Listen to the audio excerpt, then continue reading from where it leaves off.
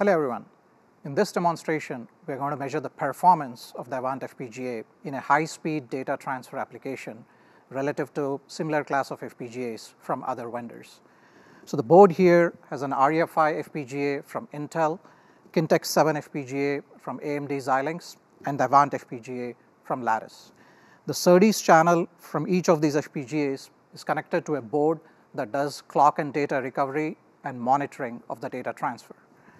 As we initiate the data transfer, we see that the Avant FPGA completes the data transfer 2 times faster than other FPGAs, delivering increased bandwidth and lowering system costs. Thank you.